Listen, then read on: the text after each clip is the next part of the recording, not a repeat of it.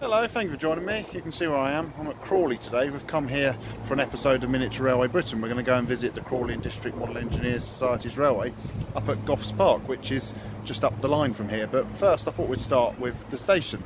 Now this is the second station to serve the town. This station opened in July 1968, but the line through here on Crawley first got its station back in 1848, and that station was just there. The platforms are still there and the gates are just going down, so there's obviously a train coming in one direction or the other. Now the I think that's the High Street over there. So the idea was they built the station there to serve the older part of the town, but as the town grew up and became a new town after the war, it was decided to move the station. That station was a bit too small, and now we've got this. Okay, it's only got two quite long platforms. It comfortably sits a 12-car train. I just arrived on one.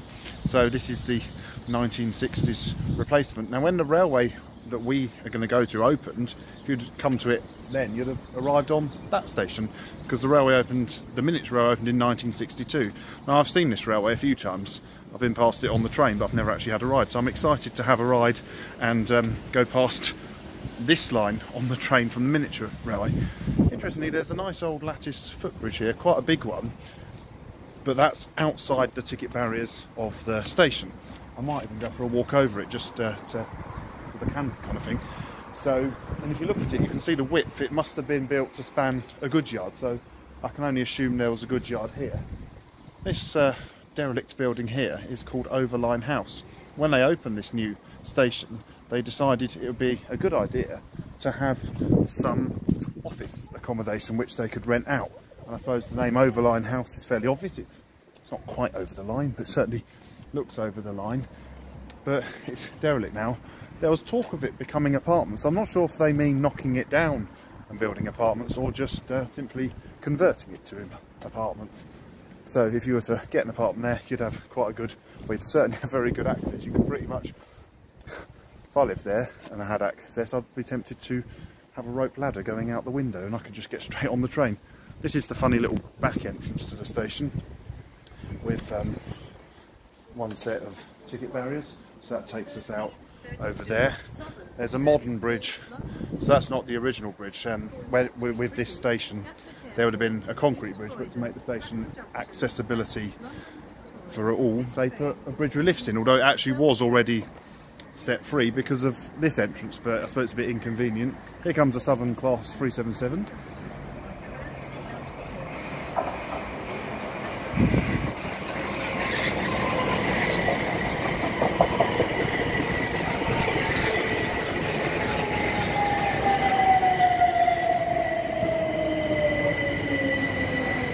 So another 12-car train. So as you can see, this station comfortably handles a 12-car train. So they were making announcements on the train down saying if you're going to this station and that station, you need to travel in these carriages. But I didn't need to worry. Well, I was right at the front where it was quietest. So there's a couple of level crossings up there. What we'll do, we'll make our way out the station. We'll go down to the next level crossing where we can have a look at the other end of the original Crawley Railway Station.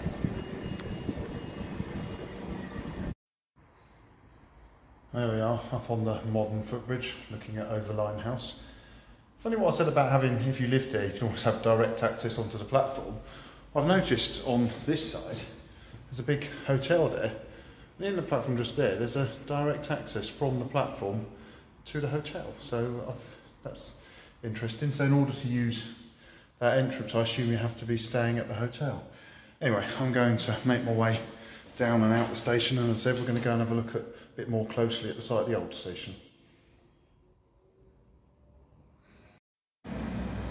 So we're now outside the front of the station, and there's some hoarding showing what's going to happen with the development. So we've got Overline House above us.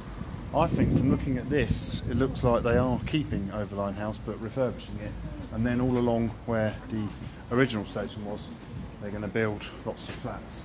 So it's all going to look quite different in a few years' time, but as I said, they will have very easy access to the railway station. From looking at that there, it looks like there's going to be a kind of a canopy coming out here, and then there's going to be a shop just there. So let's go and have a look at the old station, then we're going to go and look at the little station. and it's not a particularly exciting area here. I think would have been the forecourt of the original station. You can just see Overline House in the background now. It gets more interesting up here because we have got something from the earlier railway days here which survives, which we're going to have a look at.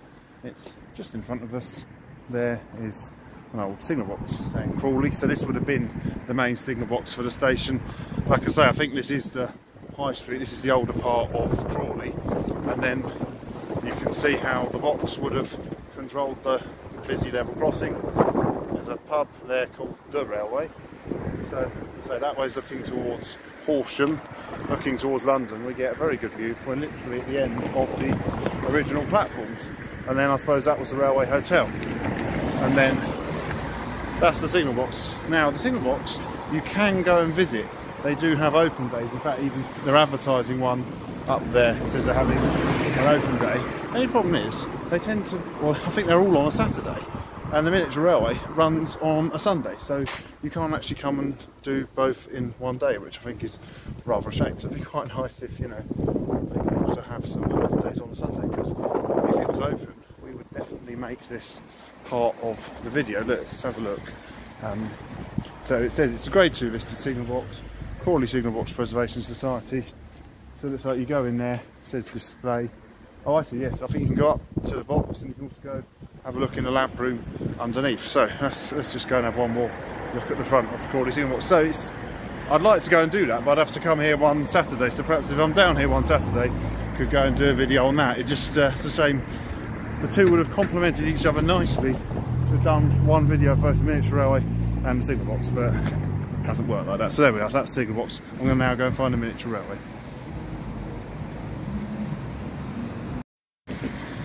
So I've just walked along this road there, which parallels the railway, and we have now arrived at Goffs Park, where this miniature railway is situated. So as I said, this is the railway line between Three Bridges and Horsham, and I said I've seen the miniature railway from the standard gauge railway. So now is our time to see the standard gauge railway from the miniature railway. So as we arrive into the park, there's a nice lot of daffodils out, which all look very nice, and we can see a circle coming around there, the miniature railway. So I'm excited to have a ride. Not been here before, but as I said, I have seen it.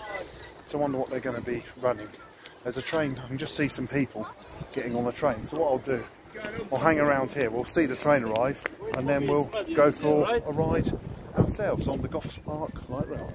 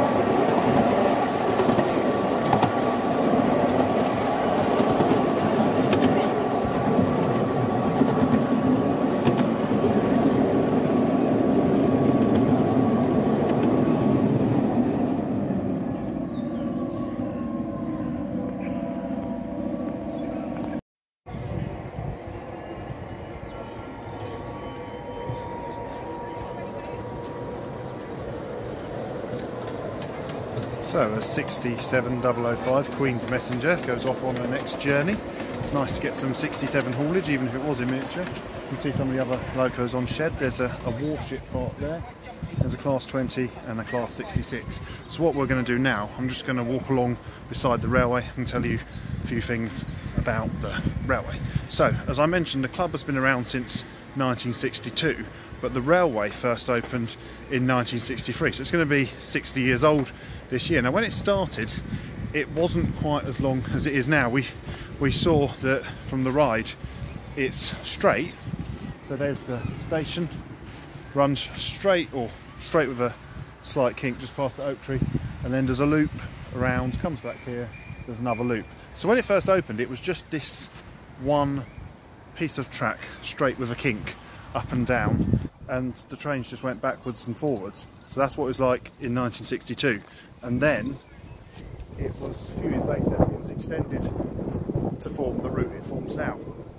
I can hear the level crossing gates on the standard gauge line going down, so we might be about to get big and little trains together.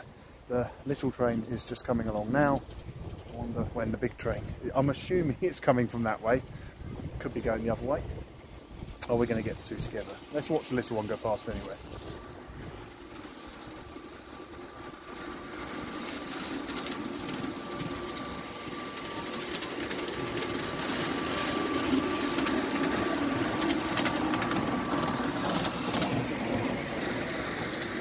Okay, so the standard gauge train hasn't arrived, but at least the little one has passed, and the little one isn't holding up the traffic at the level crossings. So we'll just walk along here and see what happens. Well, I want to see the standard gauge train go by. If it's that long to take, I might even see little train come along again. It's I do something interesting about raised track. They're a lot more visible from a distance. So say if you are passing on the train, it's perhaps more noticeable. The one thing they obviously don't do is they don't have points, but I have been to, you know, the more I go to them, the more interesting I find of racetrack railways. And I like how they, like I say, they're like a fence. They cut through the landscape, and also you kind of can see, you get to see the loco more at eye's length. In fact, it's funny because when I sit here, I can see a loco go past at eye level, and then if I turn to the standard gauge line, well, we're not going to see a loco, but we'll see a train. Don't get many loco hauled trains on this line. They all seem to be, well, I came on a Class 377. I've seen the odd Thameslink train go past. And yeah, right now the gates are down, but we haven't actually... Oh, what's this? Can I hear a train? It's keeping me in suspense, this. It's a very nice place to wait, you know, in amongst the daffodils. I can see the Goffs Park Mansion just up top of the hill. We'll go up there. Once we've had a ride on the train, we'll go up and have a look at that. But I just want to see a train on both lines, and it's frustrating knowing that the barriers are down and there's no train. I can see the little Class 67 down there waiting to come forward with its next lot of passengers. So, let's see what happens. I think we're finally going to get... There we go, it's a Thameslink train.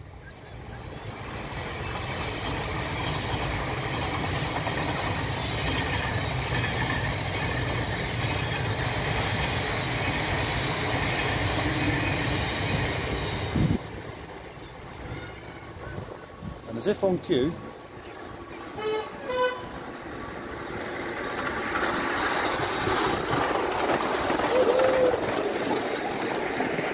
so that was my little ambition, was to stand here and have big and small trains pass me on each side. So I'm quite pleased now I've achieved that ambition. I'm going to do a little bit more line siding, and I might go for another ride before I go, and then we'll walk up to the top of the hill and we'll have a look at the mansion up there.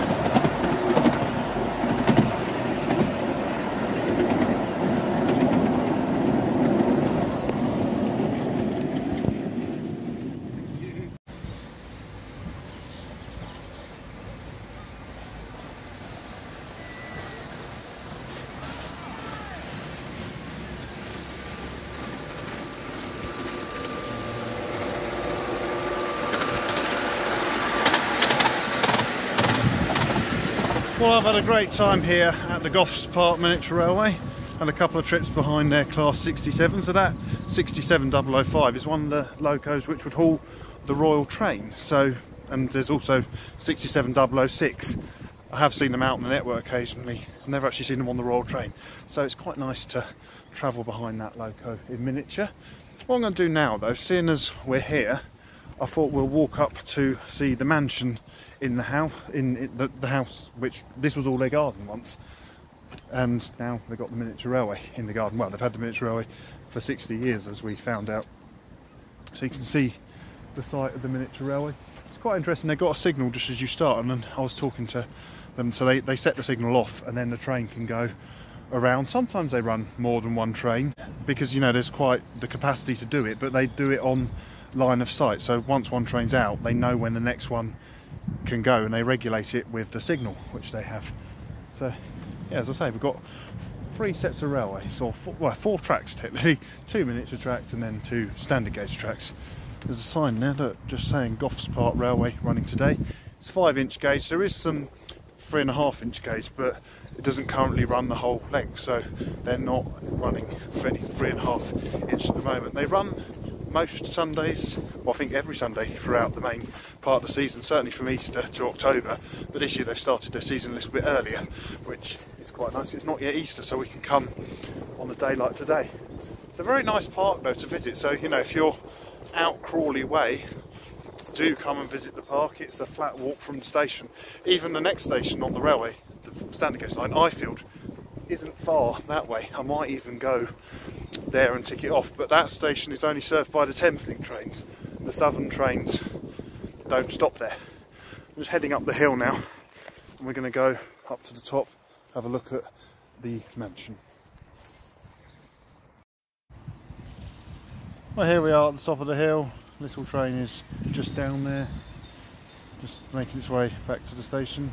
Just about see it there, going along, and we're going to go and have a look at the mansion. So the mansion was built in 1882 for a banker called Edwin Hetney, and he owned all of this land.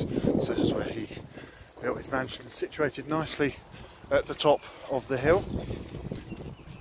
When the mansion was built, the railway would have already been there, because as I said, it opened in 1848, so it wasn't like, quite often you have it with main lines that they go through, you know, people's land, and the landowners weren't very happy, so you get things like stations built or tunnels to hide the railway. None of that. He would have looked out at the railway, not the miniature railway, just the standard gauge railway, from his house here. So this is, it was originally actually called Goffs Hill House. Maybe if this is Goffs Park, this is Goffs Hill, which we've just come up to the top of. Very interesting house to look at. I don't think you can go in it anymore. Oh, there's a lake just over there. Have a look at it a second. It used to be the town's museum, but I've been told the museum has now moved to the town centre. And from talking to some of the volunteers at the railway, they said it is well worth a visit. So we won't go there today. It's not open on Sunday, but maybe another time. Maybe I should come back on the Saturday and we can go to the signal box. So there you go, that's the back of the house. So it certainly had some very nice views. I think beyond here it's all housing estates. Yeah, nice array of flowers coming out. And then, I think, there's a lake here. So it's a really pleasant park if you like, you know, especially to come here in the spring, see the daffodils out and see, you know, just have a pleasant walk around the gardens, have a look at the lake, which I'm about to show you. Seems like a really nice place to come for a walk, and if you come on a Sunday, a ride on the miniature train. So I hope you enjoyed this video. Thank you very much for watching. Do come and visit Goffs Park and the Goffs Park Miniature Railway. Please do feel free to like, subscribe and comment. And from the lake at Goffs Park, goodbye.